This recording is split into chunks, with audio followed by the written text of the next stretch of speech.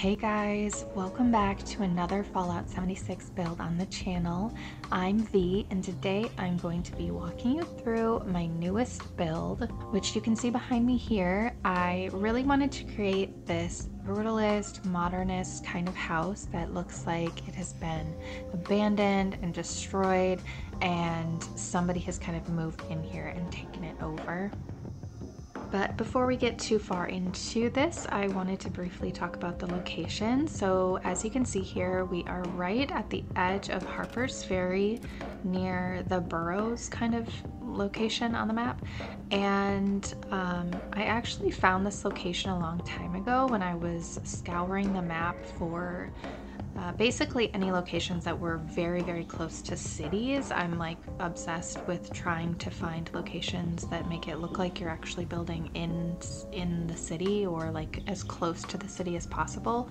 So this was a really cool location that I found, although I will point out and mention that when I first started building here, I did not have any problems with being attacked, and then eventually as I started adding more and more stuff to the build, I did start getting attacked by all of these enemies that are kind of living in that city area down there.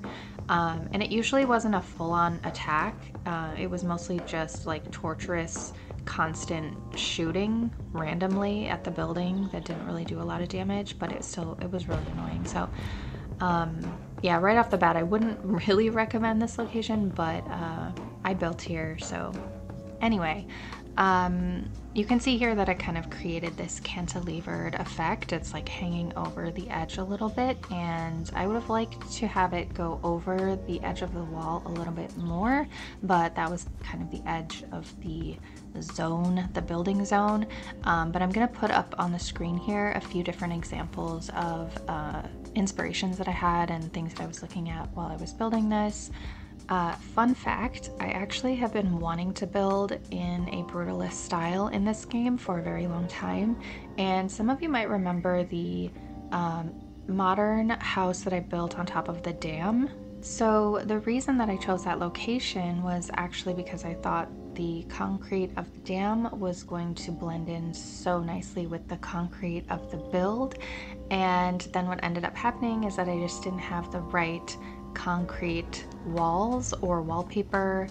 I just didn't have the right look to kind of make it work. I was trying to use the Brotherhood of Steel walls, and it had all of these metal bordered edges around it that made it look horrible, and it couldn't work. So I just ended up switching gears and doing a completely different style of build. And since I had this newer wall set, which I forget at the moment what it's called, but I will put it up on the screen, I thought that this one would work really well for this style. And so yeah, I think that it works. I had some issues with it, which I will get into a little bit later, but for now we should move on to the actual footage that we're watching here, which is a little bit of the decor elements that I put in the garage here. So firstly, I want to point out that I intentionally wanted to do the walkthrough at nighttime because I wanted to show the lighting in the build, and specifically I really like the lighting in the garage. Obviously there is no lighting in the garage, it's very dark. I wanted it to have this ominous kind of feeling, and so I really wanted to use these glowy kind of plants on the ground as a way to kind of visually draw you into this space. But anyway, I added this footage here to kind of demonstrate how I got these plants in the ground like this. You saw that I merged the plant down below the rock. I actually just pulled out the foundation, which you do have to turn the wall into a door before you can remove it. Then you can put your item in the space however you want it, and then sometimes you will have to burn it, sometimes you don't have to burn it, but just in case you do and the item is very low to the ground as it was in this situation, you can actually merge the flamer trap down below a floor decor item or whatever you want to use, so that it can reach an item that is lower to the ground. And that is for some reason something I always forget about, so I just thought it would be helpful to include that into this video. And then once it's in there, you can just repair the items and turn it back to a wall and you're good to go. So continuing on with the tour into the garage here, you'll be able to see a few different merges and things that I did. And again, I really wanted the whole vibe of this to be very uninviting. I wanted it to feel a little bit sketchy, a little bit scary, like you probably shouldn't be coming in here. And I realized when I was doing the walkthrough that I forgot to merge that chessboard in. There's a lantern on that chessboard and I just forgot about it. Oops. And I have a few different chessboard merges out here. One of them is that gas mask that is sitting on top of this workbench, and for some reason I forgot to kind of feature it in the walkthrough, but that's okay. So I really wanted this whole back part of the garage to look seamless. I didn't want you to be able to see that doorway from the street, for example. So I created this hallway area with a free placed wall, and I actually had to make a new blueprint because my other blueprints weren't working in this space for some reason. So the one that I chose to make, which for some reason I didn't have already, and it's the best one, basically you just place a rug right underneath a wall, and then I used a vine, but you could also use a catwalk or the blinds, and then you basically just blueprint all three of those things together, name it whatever you want, and then you have a wall that you can place anywhere. As you can see, I have about 1 million different blueprints, but for some reason this was the only one that really worked. I just made it like a hallway spacing, and then as you can see also, for some reason I was having issues with it intersecting with the roof pieces, so I just flipped them up, and then I actually also had to burn some of them as well because they were still touching it somehow. So anyway, after I put the wall in, I just repaired and replaced all the roofs to be flat, and then that was that. So on the other side of the wall in the hallway here, I just added this big junk pile and I merged it in with this water boiler collector thing. And in order to fit it into that space, I did have to burn every single wall in the surrounding area because I wanted it to kind of go through everything. And then I did also leave that outer wall burnt or destroyed. And as you can probably see, destroyed is definitely the vibe in here. Destroyed is the word of the day. That's what I was going for, basically. And as we go through the build here, I will be showing you various different merges and different techniques that I use to create all of these different things that you see here. So I'll go over those little like half wall divider things that I created using the fences. I'll go over all of the like backwards wall decor that I have on the walls, and some of the different chessboard merges that I used. So there's a lot of different stuff to go over here. So we can just start with this first area that you see when you walk in, and kind of how I created that. So basically I'm going to be showing you a similar concept, or the exact same concept as what I showed with the planter and the rock when I burned the rock and it made the planter disappear. So it's basically that in this area where I took the junk pile and I merged it down below the cardboard box. And so you'll see in a moment here, the cardboard box is yellow and the junk pile is completely gone. You can't even see it at all, which means that there is no collision and I am able to just place different items right in that space where the junk pile will be when you repair the cardboard box. So it's just a really easy way to merge where you don't really have to worry about which items are going to be merged into other ones and the order of them, if this one has to go into this one first and then that one, and if you have like a ton of different things that you want to put together, it just gets really complicated and annoying and frustrating. So this is just a really easy technique to get away from that or get around that, whatever. And I use this technique in this build a lot, and in a little while in the upstairs area you'll see the bar kind of thing that I created, and I use this same technique for that, so hopefully that'll make a little bit more sense when we get there. But another thing that I should point out that you probably have been seeing as I've been going through this footage here is all of the yellow that you're seeing and all of the broken stuff that you can see when I go out of build mode. That's all stuff that I have broken with the flame trap thrower, whatever it's called. I can never figure it out when I'm recording a video. But anyway, in order to make everything kind of be able to blend in as much as possible and get a little bit closer to the walls and like just kind of fit in a little bit better, I kind of just basically come in and destroy everything, and that way it removes a lot of the collision issues with the hitboxes. It just kind of allows you to get everything a little bit closer together, which I always like.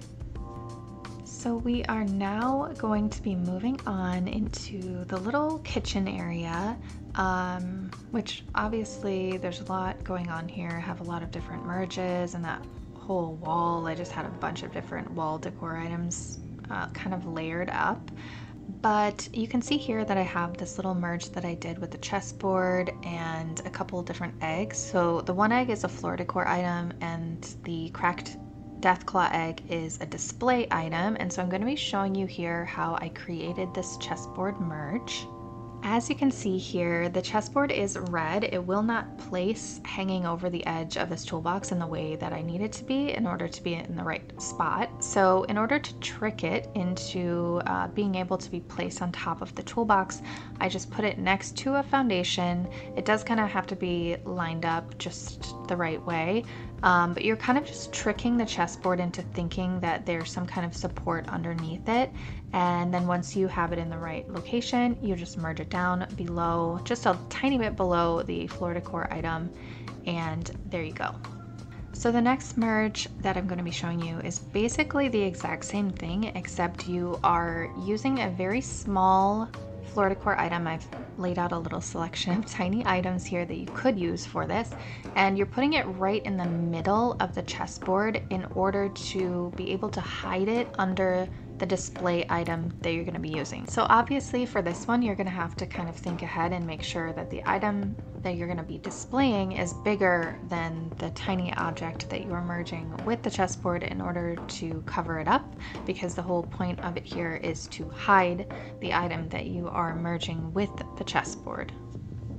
So this technique I learned from Reika Wolf, and I will be linking her video in the description. And in her video, she used the baseball, which is what I demonstrated first. But then I also was experimenting with other items, and so I used this little iBot guy.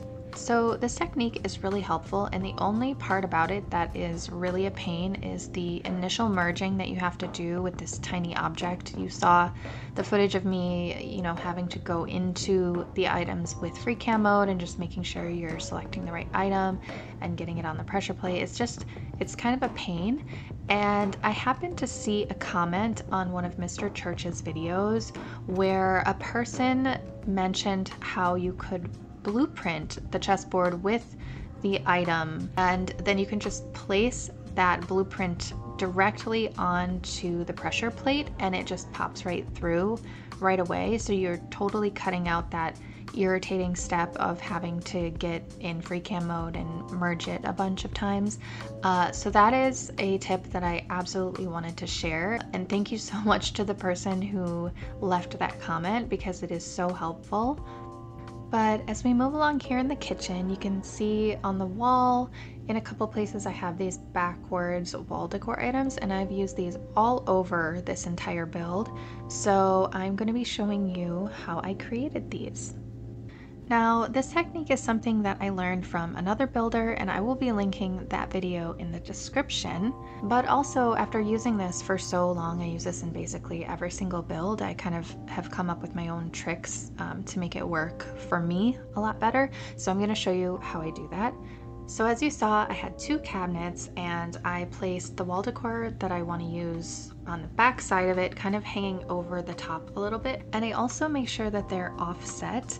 Both of those things make the blueprinting itself easier, but the main reason that I like to do that is for budget reasons. So as you can see here, I've placed two of the blueprint that I just created, and on the right side, I'm just selecting it and deleting one of the boards, and you'll see they both disappear. And on the left side, I am carefully selecting the back board only, which is the one that is facing forward. And I'm also doing the same thing on these examples here as well. And what happens when you do that is that you leave the wall decor that is facing backwards, and you're able to get rid of the one that is facing forwards, the one essentially that you don't really want. And that allows you to free up a piece of budget, which for some people might not mean a lot or might not really seem that important. But if you are somebody like me who always builds to max budget, because I pretty much do that every single time, and I'm always like scrambling at the last minute to figure out what can I delete so that I can add something else, and it's just like it's very serious at the end of a build. So yeah, if you're somebody like me who builds like that and every piece of budget matters, then this is definitely something that I hope will come in handy for you. So as you can see, we are moving upstairs now, and this is the kind of living space. There's a living room, bedroom, bar, kind of half bathroom, half just like porch area. I'm not really sure what to call it. But I really wanted to make the downstairs area a little bit more dirty and junky, and then upstairs I wanted it to feel more homey, a little bit warmer, cozier, but still very junky and still very much like somebody has just put all of this together with stuff that they found all over the wasteland, basically.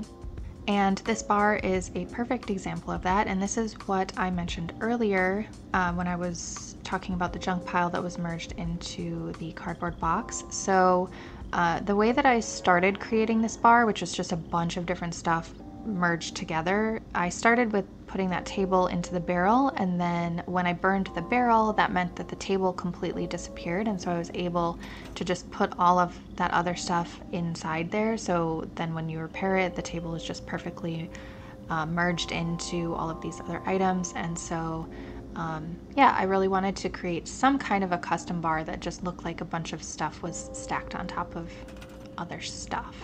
And speaking of stuff stacked on top of other stuff, here is the little outdoor area, and it has a bunch of stuff stacked on top of other stuff.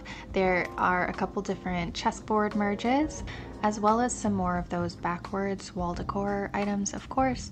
And we've got some flowers merged into the kind of like dead wagon situation. And I think I just said this was an outdoor area, but really it's just like a covered porch. And I used another one of those free place walls to create this space. And I think what I kind of was going for with this part of the build was maybe in the past, when this was actually a house, this would have just been a nice little patio area. But after this person came in and took it over, they just found this bathtub and they brought it up and put it outside, and maybe sometimes they fill it up with water. Obviously there's no plumbing, but yeah, I just wanted it to have this like cozy plant-filled corner. But anyway, you can see here that I am using that same technique again that I showed earlier, where the chessboard doesn't want to place on top of the lantern, but when I place it next to a foundation, where the foundation is underneath the chessboard, it kind of tricks it into thinking that it has support. So then I am able to merge down the chessboard until it again is just right below the lantern. And then you can see here that I'm having trouble placing the lantern as close to the planter as I would like it to be because of the hitbox. And so I just placed the lantern on the very edge of the planter and then merged that down so that they can be a little bit closer together. And I also did the same thing with the planters on the right side, and that footage was just right before that. But as we move back into the living room, you can see this custom room divider that I kind of created using these fence walls and a few different items. So I'm going to be showing you how I created these. It's pretty simple. You basically just place the fence on the ground, and without moving, you just kind of spam click place, and they just stack right up. As long as you don't move, they will be perfectly in place. And people have been using this technique for a long time, both with the white fence posts and with other objects. It works really well. for a variety of different things, but we've never had a fence. As far as I know, we've never had a fence that stacks in this way, where it's so perfectly lined up that it just can make a wall like this. But anyway, here I am demonstrating a couple different ways that you can use these inside your house. For a regular wall height, if you have 3 stacked, they are a little bit too tall to fit right in there. So there's a couple different things you can do here. You could either flip the roof up, place the wall, and then put the roof back onto flat, or it's very easy to just merge the fences in a little bit. It works just like any other merge, and it doesn't take very much for them to fit in the space, and they actually even overlap a little bit, which is nice. And those are like my new favorite thing. I'm obsessed, and I will probably be using them in everything moving forward.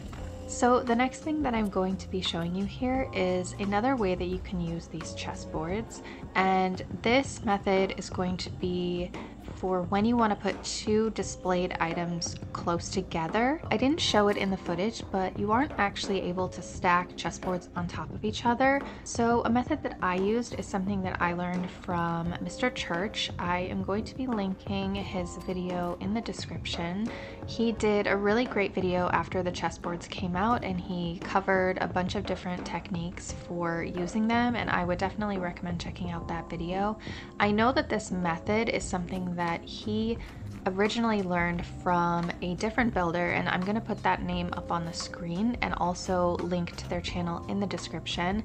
But basically what I've done here is create a blueprint using the chessboard that is on top of a safe.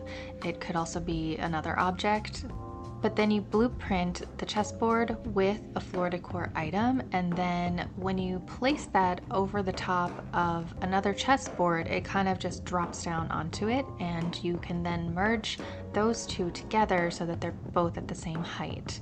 And that is exactly what I did with my little slothy and teddy bear here. I will leave it up to you to interpret whatever is happening between them, but I just thought it was kind of cute. And I kind of feel like the whole living room is pretty cute. I really like how colorful it is, even though I was worried that it didn't really fit the space very well. But who says you can't still have cute things in the wasteland? But anyway, as we move towards the back of the build here, this is kind of where I chose to put the bedroom area. And if I'm gonna be honest, this is like my least favorite part of the entire build. I tried a few different setups, and this is what I ended up liking the most. And I don't think it's terrible, but I feel like if I had more budget, I would have been able to do a little bit more, but I did leave this for last, so that's kind of something that happened. But here you can see I created this little desk area, and there are a few different chessboard merges that I put onto this table. I merged this chair below the typewriter so that I could just move it around and kind of stick it under the desk like you normally would have a chair. There's a bunch of different merges going on, which is why I kind of used a bunch of different methods. And yeah, I just kind of created this little stacked up bed area where everything is like sitting on crates and stuff. And then I really wanted this edge to have this destroyed feeling, like everything is just kind of hanging off of it. So I used another piece of this fencing and kind of hung it over the edge by merging it down below the ammo box. And I just felt like that helped to break up the squareness of the space. But anyway, the next part that I'm going to be showing you is the roof and how I created this kind of double layered effect. So basically, I knew that I really wanted to use these overgrown roof pieces on the top, and then as you can see on the bottom side of those, they have this like wood grid effect, and I wanted it to be concrete. So in order to do that, it's pretty simple. So the piece that you want to be showing as the ceiling on the bottom, you put those pieces in as flat pieces, and then once they're in, you can replace them to a slanted piece, which makes them easy to burn or destroy. And once those are destroyed, you're able to put in a slanted piece of the roof that you want to be on the top part. And then once those are in, you can replace those to a flat piece. You can repair the other ones and replace those to the flat pieces as well. And then you have two different roofs, one on the top, one on the bottom, which comes in very handy for certain builds that you might want to do. And I learned that technique from Mr. Church. I'll link the specific video that I'm thinking of in the description. But another thing that I wanted to mention as we kind of make our way out of the build here, I did make an intentional choice in this build to not use any glass walls for windows or even the skylight. I did try it a couple different ways and a couple different times, but I just ultimately felt like it didn't really fit. And I imagined that after a house has been sitting here for so long that these big glass panes probably would have been broken and destroyed, and that's why I strategically put all of those junk piles around the window areas, because I thought, you know, that's where everything would be falling down from. And so yeah, that was an intentional choice. I just thought I would mention that. But as we kind of near the end of the video here, I'll just have a few more shots of the exterior so you can see like those window areas that I was just talking about. But I also just really want to take a moment to say thank you so much for watching. I really hope that you have enjoyed this build, and hopefully maybe you've learned something at least. You'll walk away from this with something new. That's the goal, that's the hope, that's the dream. And I also want to give a special thank you to my Patreon members. I recently started uploading more content over there, and I have a variety of things that are both for free followers as well as paid members. So if you're interested in more behind the scenes content and little tutorials that I'm not posting to YouTube, please feel free to check that out. But that's gonna be it for me today. Again, I really hope that you have enjoyed this build.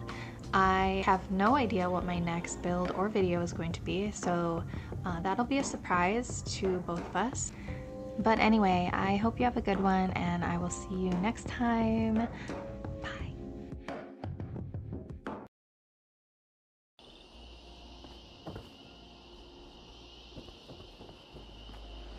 Would you believe it? I've been looking all over for you. Congratulations! Today is your lucky day. You've won the Great Appalachian Sweepstakes, and this wonderful prize is yours. We at the Great Appalachian Sweepstakes appreciate your continued purchases and subscriptions. However, we would like to remind you that your bill in the amount of $73,428.66 is overdue, and prompt payment is appreciated. Have a great day.